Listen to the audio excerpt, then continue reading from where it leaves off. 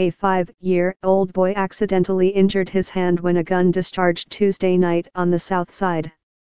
The boy was not shot, as police earlier reported. The 5-year-old was in the 8100 block of South Coles Avenue in the South Chicago neighborhood when a gun discharged and his hand was injured, police said. He was taken in good condition to Cummer Children's Hospital. Check back for details. Earlier, a teenage boy was shot in the arm on the south side. This shooting happened around 9:35 a.m. But the police alert was not sent until just before 3 p.m.